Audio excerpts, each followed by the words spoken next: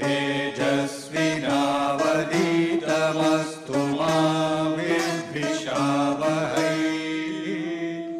ॐ शान्ति शान्ति शान्तिः।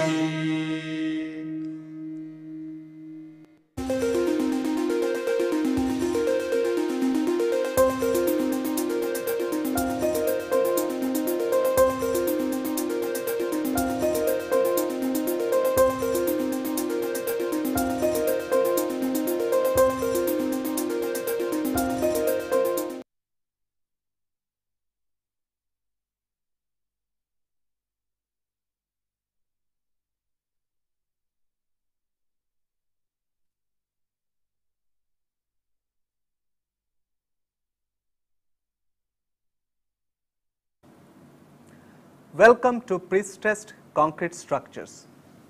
In this course, you will be introduced to prestressed concrete and the different applications. In the first module, we shall cover introduction, prestressing systems and material properties. In this module, first we shall learn about the basic concepts of prestressing. From then, we shall move on to early attempts of prestressing. We shall go through a brief history of the development of prestressed concrete, and finally, we shall look into the development of building materials. That also comes under the brief history in a different perspective. The reference books that we shall follow in this course is, the first one is by Professor N. Rajagopalan. The title of the book is Prestressed Concrete and the publisher is Narosa Publishing House. The second book is by Professor N. Krishna Raju and the title is Prestressed Concrete. The publishers is Tata McGraw-Hill Publishing Company Limited. The third one is an international book. It is written by Professors T.Y. Lane and N.H. Burns, and the title of the book is Design of Prestressed Concrete Structures. The publishers is John Wiley and Sons. The fourth one is also an international book. It is written by Professor A. Nilsson and the title is Design of Prestressed Concrete, and the publishers is John Wiley and Sons. The main code that we shall follow in this course is IS 1343-1980. The title is Code of Practice for Prestressed Concrete. It is published by the Bureau of Indian Standards. Remember that you are expected to know IS 456-2000, which is the Code of Practice for Structural Concrete. Some of the provisions of IS 456 are also applicable for prestressed concrete. There are some allied codes which are used for prestressed concrete structures in various applications. The first one is IRC 18-2000. It is design criteria for prestressed concrete road bridges, specifically for post-tensioned concrete. It is published by the Indian Road Congress. Now, this code is also in conjunction with the other codes published by the Indian Road Congress for bridge design. Another code is IRS Concrete Bridge Code 1997. The title is Indian Railway Standard Code of Practice for Plain, Reinforced and Prestressed Concrete for General Bridge Construction. This is published by the Ministry of Railways. Now, this code is also in conjunction with the other codes for bridge design for the Indian Railways. Time to time, we may refer to some international codes.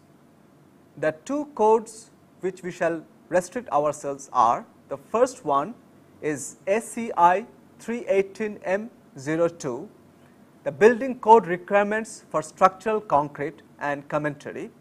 It is published by the American Concrete Institute.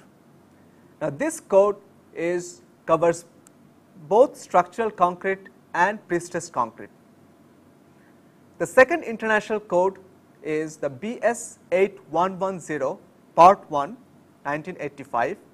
The title is Structural Use of Concrete, Part 1, Code of Practice for Design and Construction. This is published by the British Standard Institution, and this code also covers the structural concrete. Next, we are moving on to the basic concept of prestressing. The question that arises in our mind is, what is meant by prestressing? To define it, prestressing is the application of an initial load on a structure to enable it to counteract the stresses arising from subsequent loads during its service period. That means the structure initially is loaded before any external load is applied. Next, when the external load is applied, the previous stresses counteract the stresses due to the external loads. Now, there are examples of prestressing even before the development of prestressed concrete. See, the concept of prestressing existed before applications in concrete. Two such examples will be explained in this module. The first one is the force fitting of metal bands on wooden barrels. This type of barrels were used to transport liquid and oil and other types of grains. Now, what does the prestressing does is, the metal bands, they create a hoop compression around the barrel. Now, when this barrel is filled with the liquid tries to have a hoop tension, it creates a hoop tension. Now, the hoop compression created by the metal band counteracts the hoop tension that is created by the liquids while filling the barrel. The second example is the pre-tensioning of the spokes in a bicycle wheel.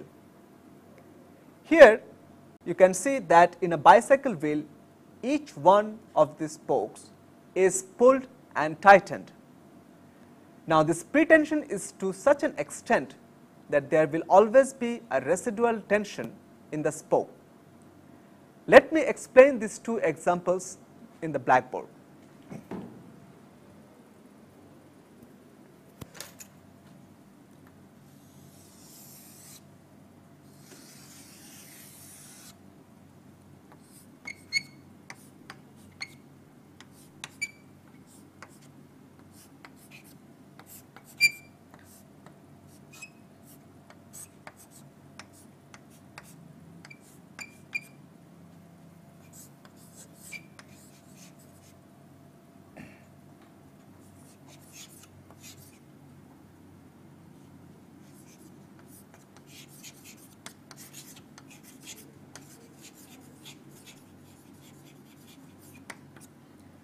When the barrel is first prestressed, the prestressing causes a hoop compression throughout the barrel. Next, we are filling this barrel with liquid. Now, this liquid creates a hoop tension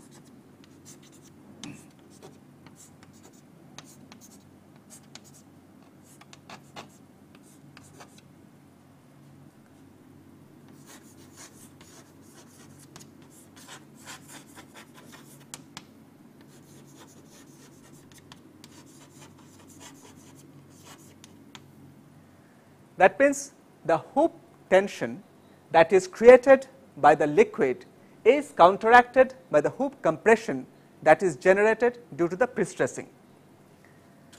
The second example is the cycle spokes.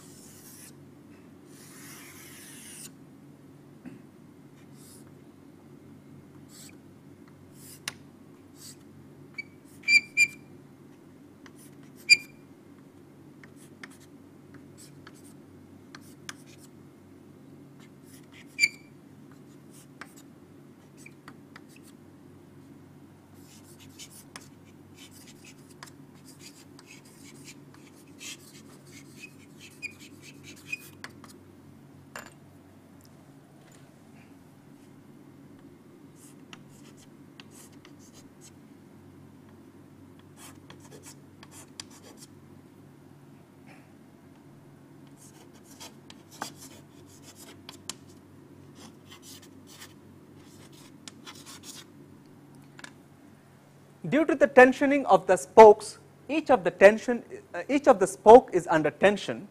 Now, when the rider rides on the cycle, the weight creates some compression in the spoke, but since there was an original tension and this tension is higher than the compression that comes, in each one of the spoke there is a residual tension.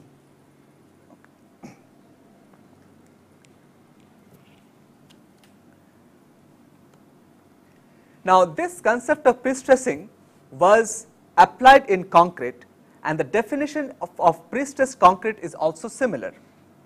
Concrete in which effective internal stresses are induced usually by means of tungsten steel before the structure is loaded to counteract the stresses resulting from the applied service loads. Now, here also the concept is similar. That means, initially after prestressing, the structure is loaded, and then when the structure is subjected to the load, the stresses due to prestressing counteracts the stresses due to the external loads. Now, why do we need prestressing for concrete? See, the main reason is the concrete's tensile strength is only 18 to 14% of its compressive strength. This is the weak point of concrete. Now, for flexural members, cracks develop at early stages of loading. Examples of flexural members are beams and slabs. If we gradually load the structure, we shall observe that cracks are being generated in these flexural members. Now, to prevent such crack, compressive forces can suitably be applied in the longitudinal direction, either concentrically or eccentrically. Now, what does this prestressing does is it counteracts these tensile stresses and reduces the chances of formation of these cracks. Now, the prestressing that is applied in flexural members, this prestressing is called linear prestressing because the axis of prestressing is same as the axis of the flexural member.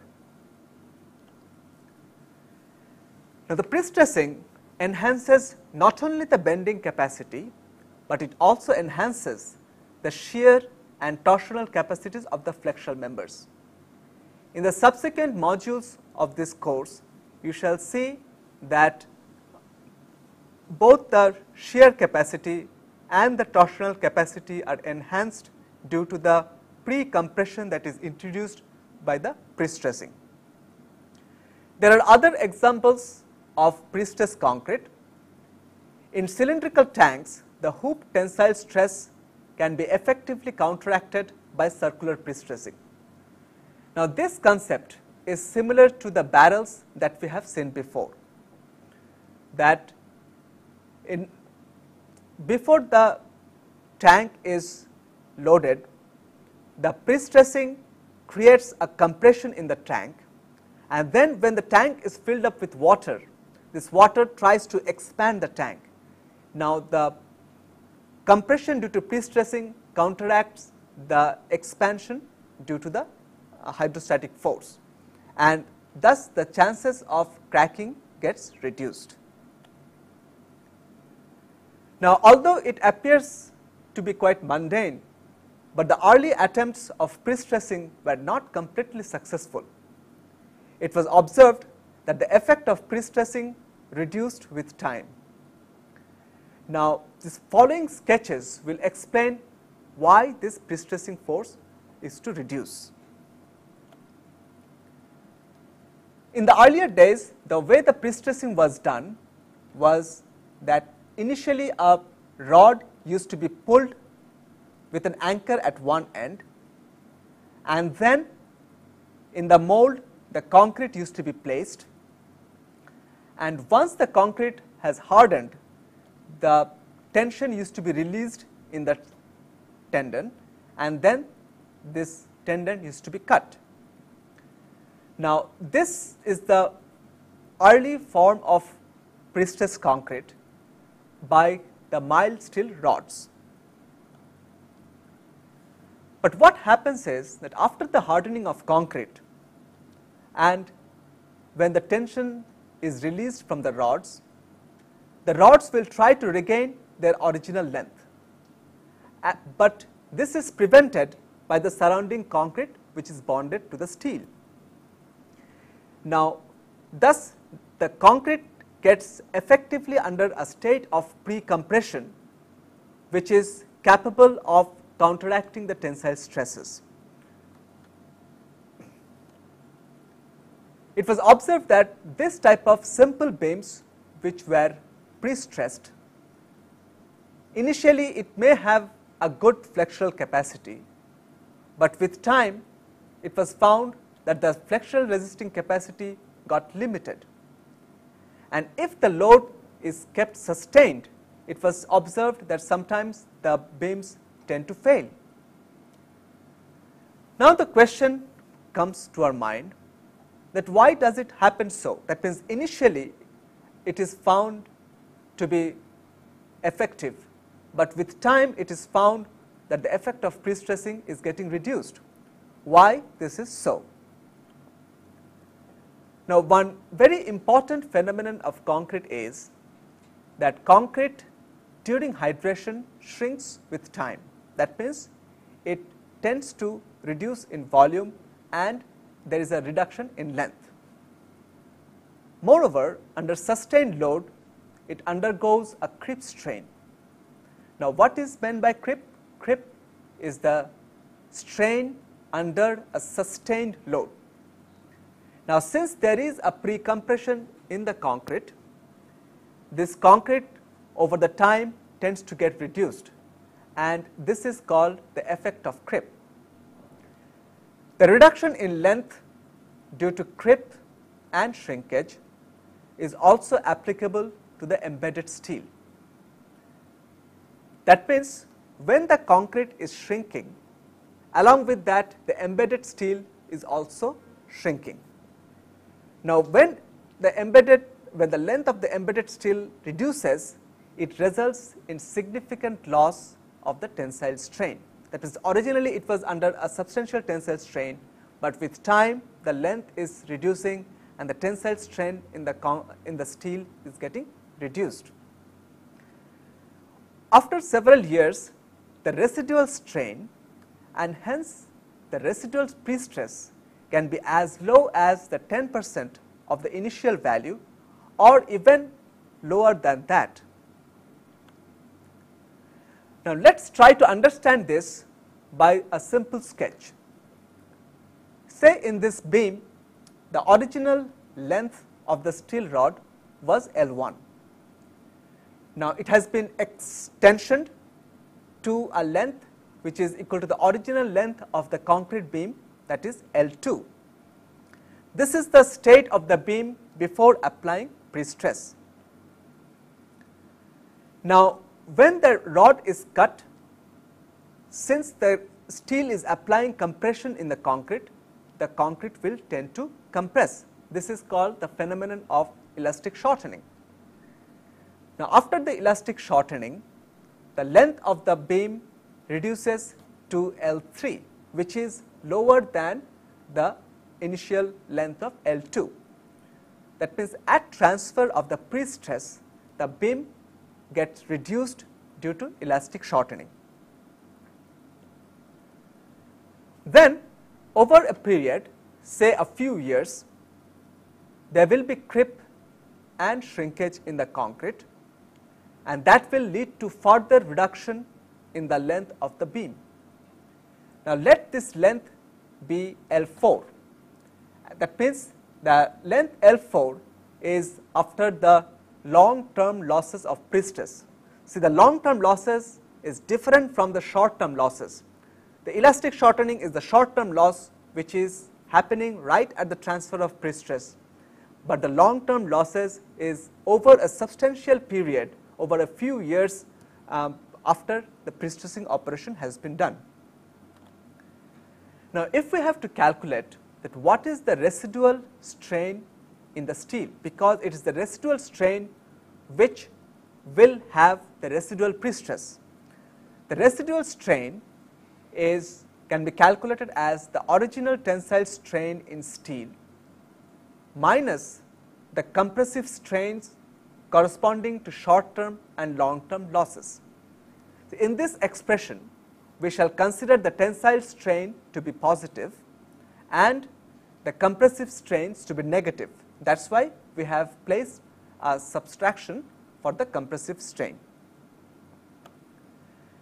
For the example that we have shown before, the original tensile strain in the steel was L2 minus L1, where L2 was the original length of the beam, L1 was the original length of the steel rod. That means, when the rod was tensioned, the strain in the steel was given as L2 minus L1 divided by L1. Then there was the elastic shortening which led to some compressive strain. Now, the short term loss in prestress can be calculated by the strain which is L2, that means the original length of the beam, minus L3, which is the length of the beam after the elastic shortening, divided by L1, which was the original length of the steel rod. This expression L2 minus L3 by L1 is the loss in the strain due to the elastic shortening of the beam. This can be called as the short term loss in the prestress. Then over the time, there is a compressive strain in the beam due to creep and shrinkage. This strain can be calculated by the simple expression L3 minus L4 by L1. L3 is the length after the short term losses, that means the length after the transfer of prestress, and L4 is the length after the long term losses. Now, this expression of L3 minus L4 divided by L1 gives the compressive strain in the concrete and the loss in prestress due to creep and shrinkage. This loss can be termed as the long term losses in prestress. Now, if we subtract the second and the third term from the first term, then we arrive at the fourth expression, which is the residual strain in the steel. That means L4 is the final length of the steel rod, L1 was the original length, divided by the original length gives me the final residual strain in the prestressing steel.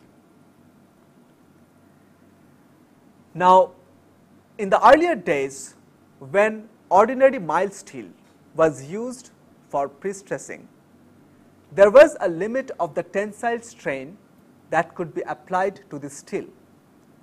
This limit was based on the allowable tensile stress.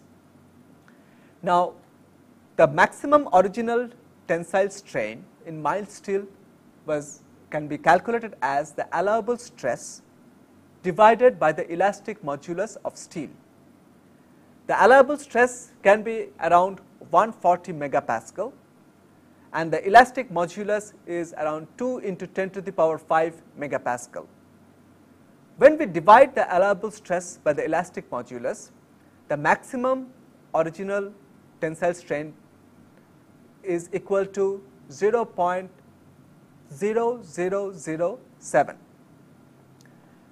Now, it was observed that the loss in prestress due to the strains of elastic shortening, creep, shrinkage was almost of the same value, was almost equal to 0.0007.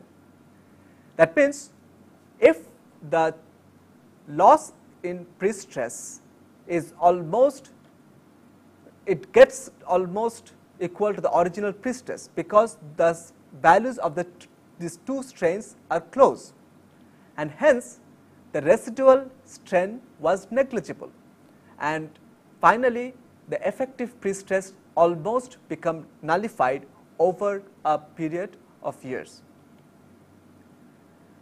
Now, this problem had led to several research on the type of steel the type of concrete, and over the years, I would say over decades, this problem was resolved with the development of the material properties of both steel and the concrete. The question was, what was the solution to increase the residual strain and hence the effective pre-stress? The first solution was to adopt high strength steel with much higher original strain. This leads, of course, to the requirement of high pre-stressing force. That is, compared to mild steel, if we use a steel which is having a much higher tensile strength, hence the allowable stress will be also much higher. The initial tensile strength will be also much higher if we are using a high strength tensile steel. Now, with the development of the metallurgical process, high strength tensile steel was developed, and that was applied in the prestressed concrete. But if we are applying high strength tensile steel, then we also need to have high prestressing force. We need to have adequate jacks to apply that high prestressing force. The second development which helped the growth of prestressed concrete is the development of high strength concrete. A concrete of 15 to 20 megapascal characteristic strength is not adequate for prestressed concrete. At least it is recommended to have a concrete strength of 30 megapascal or higher, so as to withstand the high prestressing force. As I said, that with the adoption of high strength steel, the prestressing force became large, and for that the concrete had to be strong to withstand this high prestressing force. Now, with this, the prestressed concrete became successful in the different applications of structural elements. Let me now move on to a brief history of the development of prestressed concrete. Before I start the development of prestressed concrete, let us know two significant developments of reinforced concrete itself. The two major breakthroughs in the development of reinforced concrete is the first is the invention of Portland cement, and second is the introduction of steel in concrete. That means the whole concept of reinforcing the concrete by steel was a very innovative concept at the time. In 1824, Abstin in England obtained a patent for the manufacture of Portland cement. In the earlier days, concrete was made by lime and other types of natural materials, natural cementing materials. But we can see with the development of Portland cement, an industrial product was developed which can give a very high strength, which can give quite a large strength to the concrete. The development of Portland cement itself is a major breakthrough in the development of reinforced concrete. In 1857, Monnier in France introduced steel wares in concrete to make flower pots, pipes, arches and slabs. Here we can see that the concept of reinforced concrete has started to evolve. That means what Monnier did was place some steel wares to hold the cracked concrete, and like that the application of reinforced concrete started to develop. Although these applications of flower pots, pipes and arches may appear to be mundane at present, but during that time it was quite a significant achievement in the development of the concept of reinforcing the concrete. Now we are moving on to the major events of the development of prestressed concrete. In 1886, Jackson of USA introduced the concept of tightening steel rods in artificial stone and concrete arches. See, the arch form was a very popular structural form used in different types of structures, in buildings, in bridges. Now, what Jackson did was he introduced a steel rod within the arch and increased its capacity by tightening the steel rod.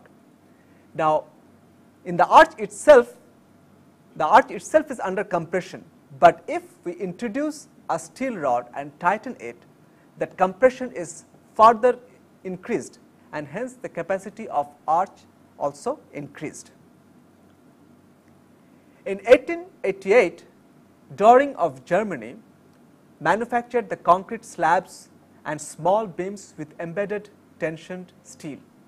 That means we can see that in reinforced concrete that the steel was just introduced, but now these inventors were doing were tightening the steel rods in order to increase the capacity. In 1908, Steiner of USA, he recognized the losses due to shrinkage and creep. This was a major breakthrough to understand the problem of reduction of the effective prestress with time. The phenomenon of creep and shrinkage were identified, and Steiner suggested to retighten the rods to recover the loss of prestress after a certain time. In 1923, Emperger of Austria, he developed a method of winding and pre-tensioning high tensile steel wires around concrete pipes. See, during the industrial development of the 20th century, concrete became a very popular construction material, and different types of innovative techniques were being developed to increase their capacity. And this winding of steel wires around concrete pipes and tensioning the steel wires to check their cracking was actually an instance of pre-stressing the concrete pipes with the tension steel wires. In 1924, Hewitt of USA, he hoop stressed horizontal reinforcement around walls of concrete tanks through the use of turnbuckles. This, as we mentioned at the beginning, the concept of pre-stressing a barrel. Here we can see that the concrete tanks were being developed with pre-stressing them by some devices called turnbuckles. These turnbuckles are some device to tighten the reinforcement around the concrete tanks. Now, over the period, thousands of these liquid storage tanks and concrete pipes were built in the decades to follow. That means, as the industrial production of concrete is increasing, we observe that the application of pre-stressing is also increasing with the time. In 1925, Dill of USA used high strength unbonded steel rods. The concept of unbonded means there was no bond or there was no physical stress transfer between the steel and the concrete at the interface. The transfer of stress was only at the ends. Now, the reason of using an unbonded steel rod was that the rods could be tensioned and anchored after hardening of the concrete, and they could be again tightened so as to counteract the drop in the pre-stress.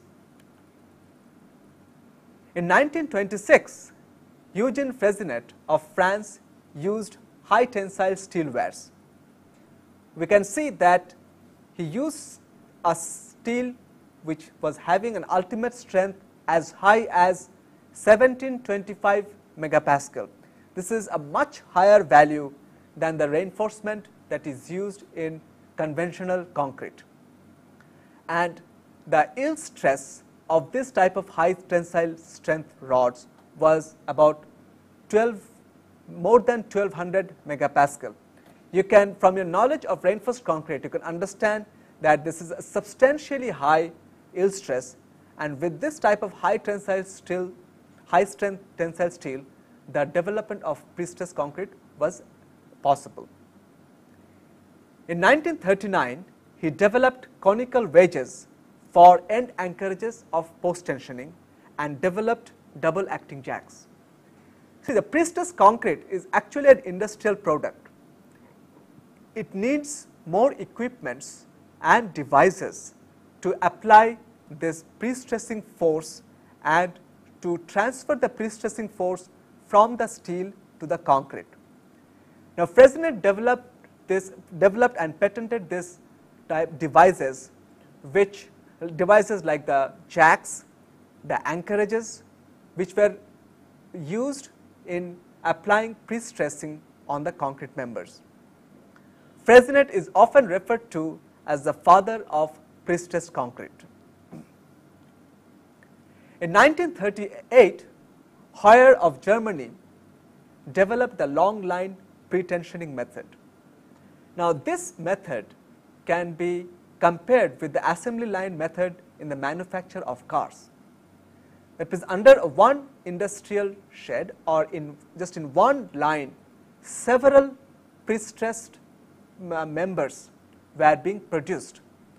This technique was used to produce pretensioned transmission poles for electric lines. In 1940, Magnol of Belgium developed an anchoring system for post tensioning using flat wedges.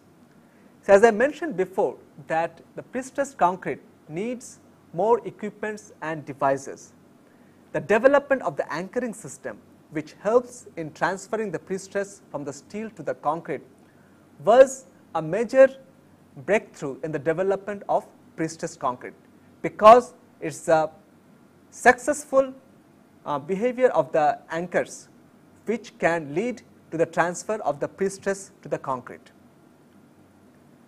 During the Second World War, the applications of prestressed and precast concrete increased rapidly. Now, what happened is that with mass production of concrete, the concrete became an industrial product. The concept of precasting concrete, that means casting the concrete not at the place where it will exist, but at a different place under a much better control of quality. This precast concrete became popular, and along with that, the prestressing of these precast members also became popular. In this lecture, the names of a few persons who were involved in developing prestressed concrete will be mentioned. Gouin of France built numerous prestressed concrete bridges in Western and Central Europe. So, the application of prestressed concrete in bridge decks is a wonderful application. The bridge decks became of slender, their span increased, and the aesthetics of the bridge profile became better. And in Europe, the application of prestressing the concrete bridges became popular during the 1940s and 50s. Abels in England introduced the concept of partial prestressing. Originally, the idea was that prestressing force should be such that there will not be any tension in the prestressed concrete member. But it was found that with this objective, the amount of prestressing force is also substantially high. Due to that, the creep effect was also large. Sometimes the camber, that means the upward deflection of the prestressed members, became too high, and the sections were not turning out to be economical. That is why a new concept was introduced, where some tension was allowed in the concrete, and which is not detrimental to the concrete. Now, when some tension is allowed in the concrete, this is called partial prestressing.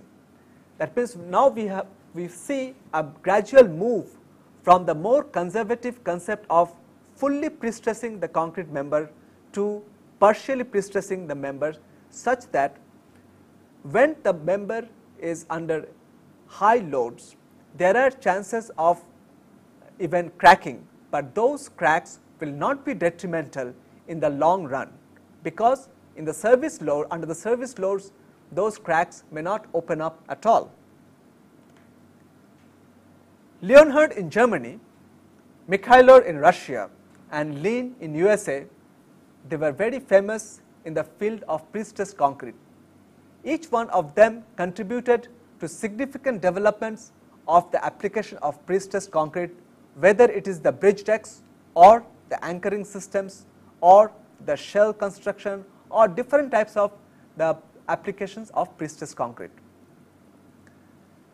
We find that the professional who were involved in the prestressed concrete, they formed the professional organizations. These professional organizations became a forum for the exchange of ideas and knowledge.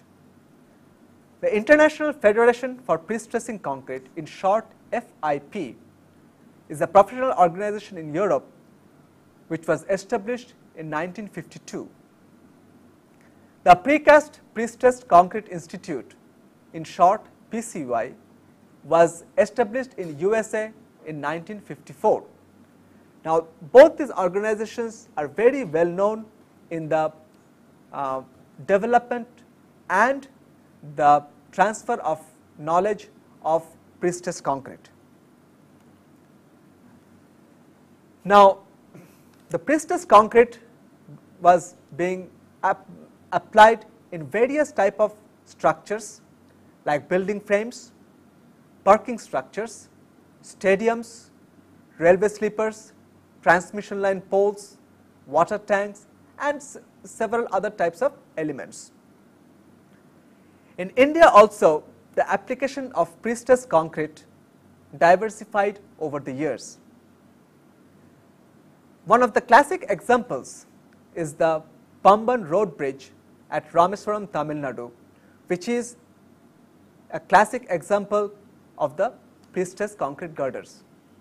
Now, this is a picture of the Pamban Bridge, and here you can see that in the central span, the deck profile is so nice, and this was possible because of the prestressing. Now, the span was long, and also you can see that there is a substantial navigational clearance because of the reduced depth of the prestressed beam. As I mentioned before, that bridges is a wonderful application of prestressed concrete. Later on, we shall time to time we shall mention some of these applications, and we shall show you some of the photographs of these applications of prestressed concrete. Even in India, there were major steps to change the railway sleepers from the original timber sleepers to prestressed concrete sleepers. Water tanks and other type transmission line poles and other types of applications have become very popular in India.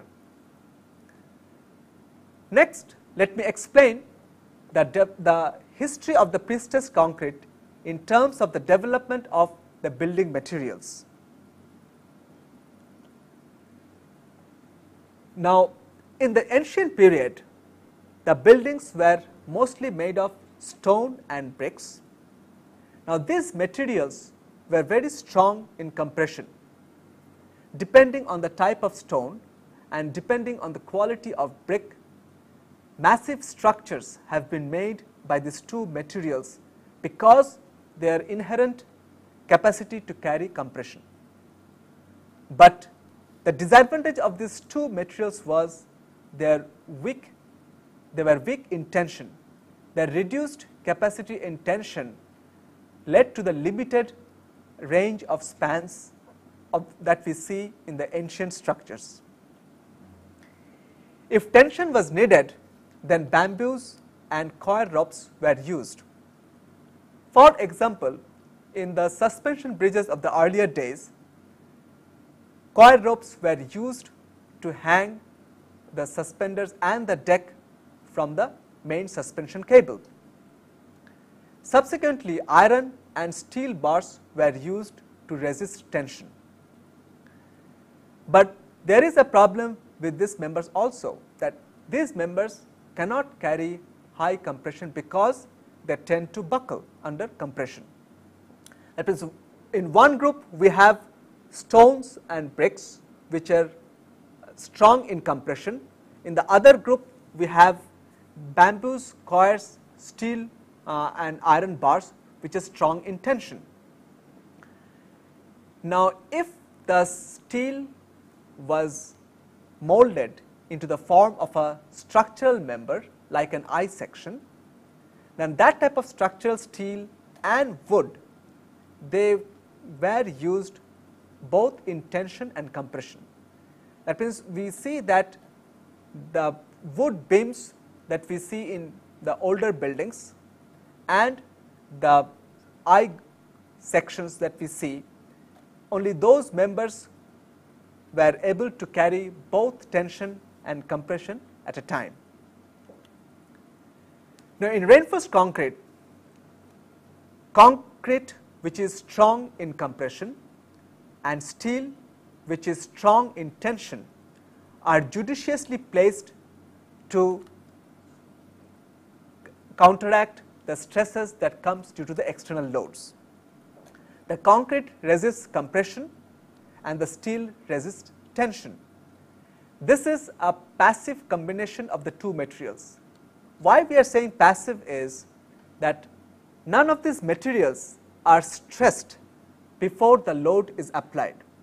The stress in these elements come only after there is some external load, maybe just the self weight, when the self weight starts acting, and whenever there is some external load, then only these materials gets stressed. That is why we are terming this combination as the combination in reinforced concrete as the passive combination of concrete and steel. Whereas in prestressed concrete, we see that there is a combination of high strength concrete and high strength steel to resist the tension and compression effectively. But this combination is an active combination. What we mean by an active combination is that even before the external loads start to apply, both these materials are stressed. The steel is under tension and the concrete is under compression after the prestressing operation. This stress is there even before some external loads come onto the member. Now, this figure summarizes the development of building materials in a nutshell.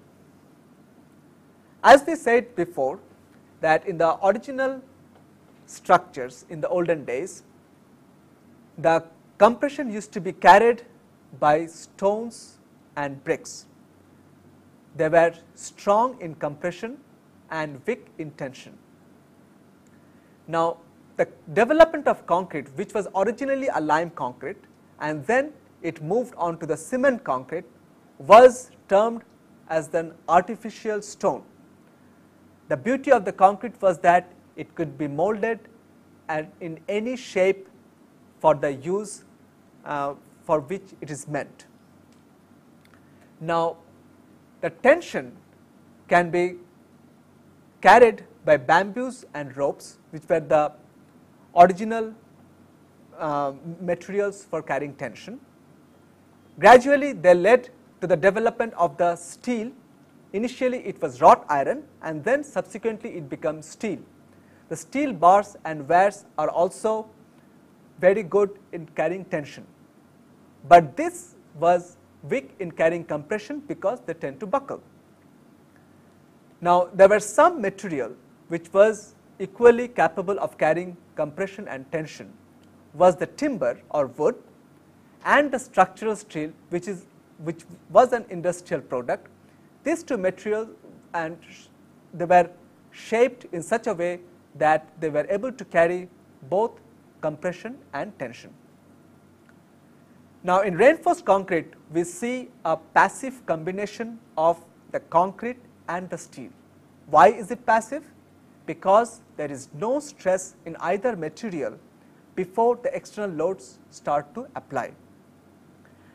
Now, with the development of both concrete and steel, high strength concrete was developed, whose strength can be as high as 100 megapascal, and high strength steel whose yield strength and ultimate strength can be as high as say 1200 and 1700 megapascal respectively.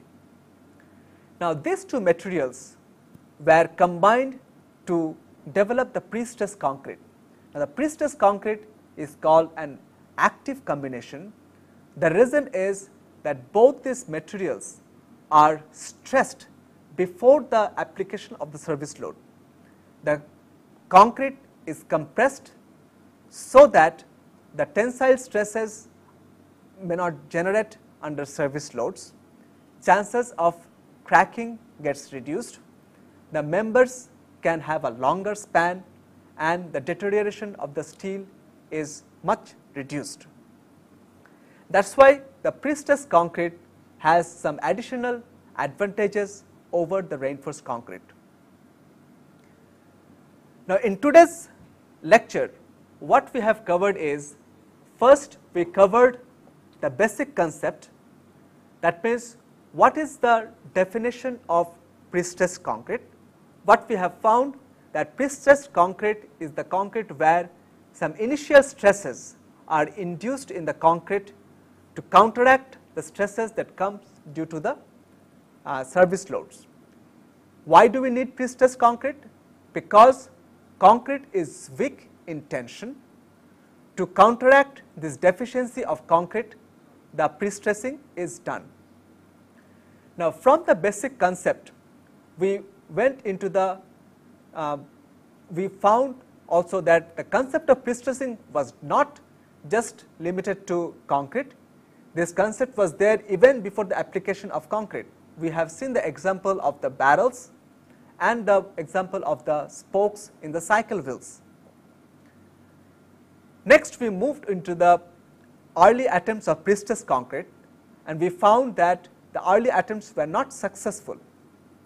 The reason was that concrete has a special behavior. It is the change in length or volume over the time.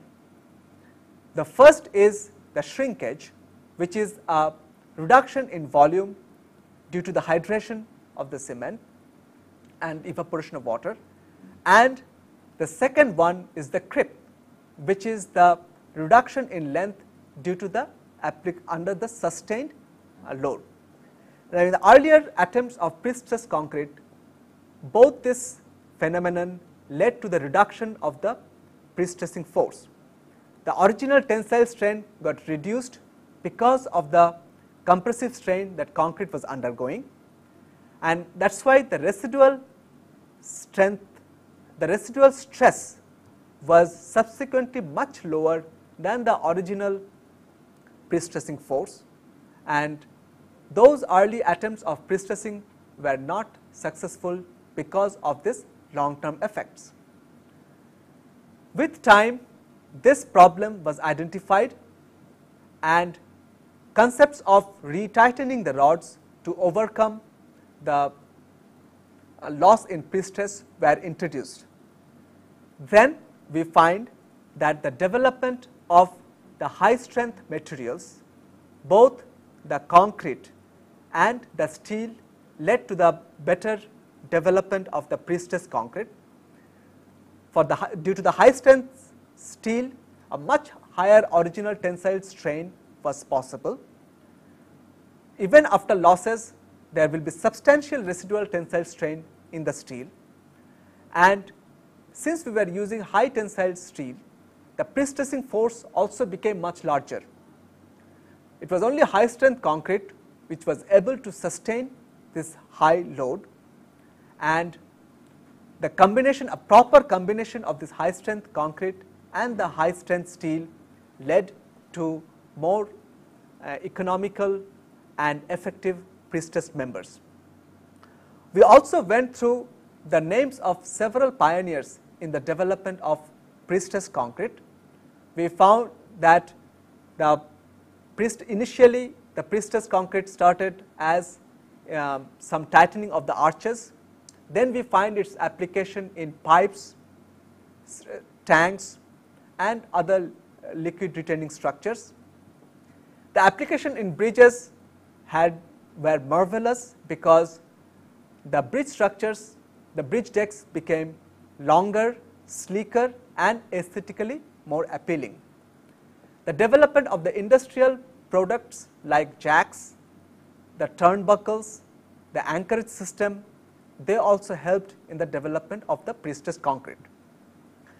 Now, with the industrial production of concrete, the precast and the prestressed structural members was becoming popular over the time. During the mid 20th century, there was an exponential growth of prestressed concrete, and in India also we find that prestressed concrete became very popular over the years, whether it is in bridges or in railway sleepers or in transmission line poles or in liquid storage tanks, we find applications in India. And finally, we discussed the development of the prestressed concrete in terms of the building materials. We found that in one part we had materials like stone and bricks which were strong in compression and weak in tension. On the other group we had ropes and steel bars which were strong in tension but weak in compression. Only wood and structural steel were able to combine them both. Now, in reinforced concrete we find a judicious combination of the artificial stone, which is the concrete and steel, but reinforced concrete is an passive combination where there is no stress in either of the two materials. But in prestressed concrete, what we find that the high strength concrete and the high strength steel are judiciously combined to have a member which is more effective in carrying the load. Now, the prestressed concrete is called a is an active combination because both the materials are stressed even before the self weight or the external loads are acting. The concrete is in compression to counteract the tensile stresses and the steel is in tension. Now, due to this, the prestressed concrete is much more advantageous than the reinforced concrete, and in our next class we shall move on to the advantages of prestressed concrete as compared to reinforced concrete, and also we shall learn about the different terms that is used in prestressed concrete structures, the different types of prestressing, and we shall also move to learn the prestressing systems and devices that are available at present with nice illustrations and sketches. Thank you.